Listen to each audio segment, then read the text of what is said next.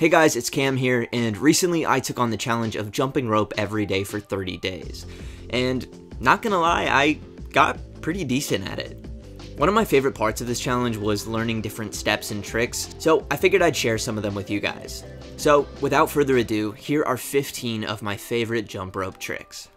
Starting with number 1, the ollie shuffle.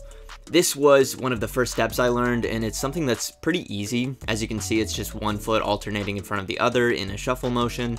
Pretty simple, but feels really cool when you're first starting out. Then number 2, we've got single leg jumps. With this one, you want to make sure you're keeping your knees bent and landing on the balls of your feet. This is another one that I learned early on and is really helpful in getting comfortable going back and forth between each foot.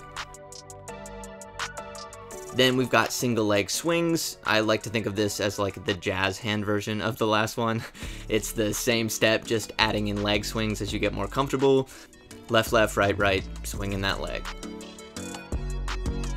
Number 4, we've got high knees. This one, folks, let me tell you, if you want to have a Rocky Balboa main character moment while skipping, go really fast with high knees. It's crazy cardio, and I swear for some reason this step just feels epic.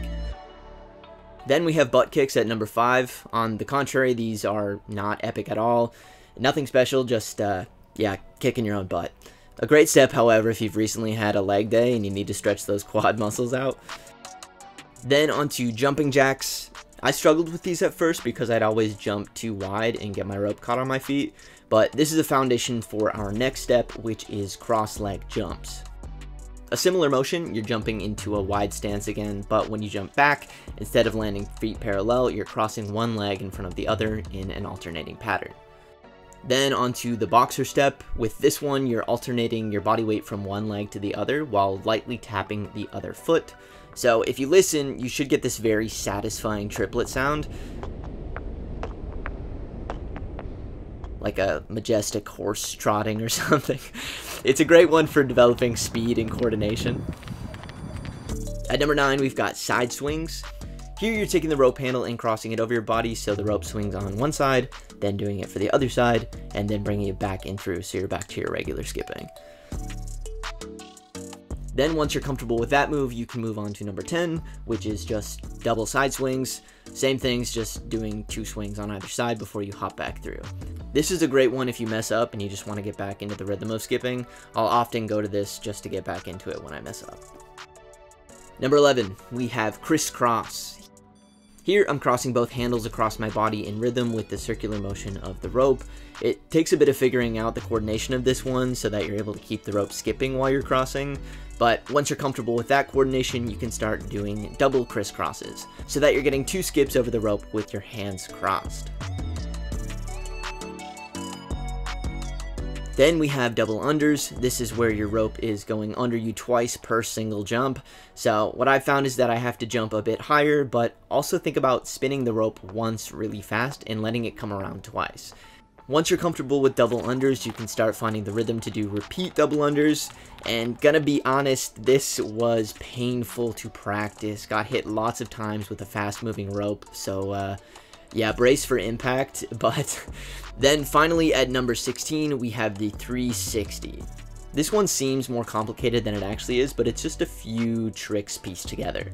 Think of this one in 3 parts, starting with the side left swing with you turning so that you're facing backwards. Then you have a backwards jump, which I do rotating 90 degrees towards my endpoint. Then you're just riding the momentum of the rope and rotating back to your starting point.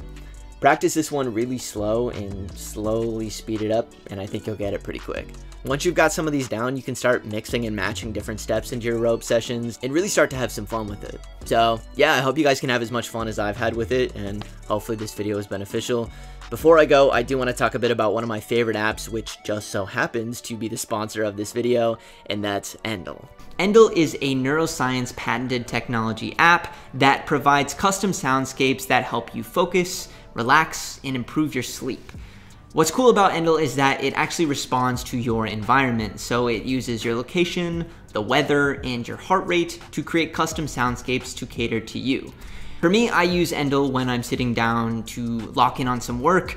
Typically in the past, I have used music as a way to try and focus, but lyrics can be distracting amongst other things. And now with Endel, I'm able to just sit down, set a timer for however long I want to work, and I'm off to the races. What's also cool is that it comes on my watch as well, so if I want to just keep my phone out of the room and really focus in, that's an option as well. So if you're interested in Endel and you want to give it a try for yourself, the first 100 people that click the link down in the description are going to get a week of free audio environments that they can try out. So if you want to boost your productivity, you want to relax or sleep better, all good things, definitely give Endel a try, and I will see you all in the next one. Cheers.